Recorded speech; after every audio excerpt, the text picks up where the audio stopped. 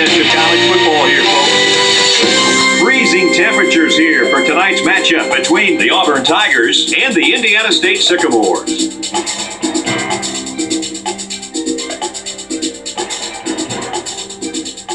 And here come the Sycamores.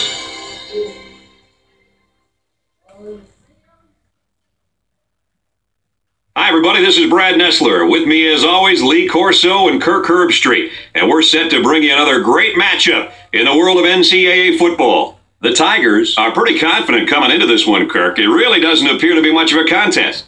There's no question about it. This one's going to be pretty ugly. Auburn has a big-time quarterback who can really put up some big numbers against his defense. I look for him to have an outstanding game spreading the ball to his receivers. Lee, look for a big blowout here.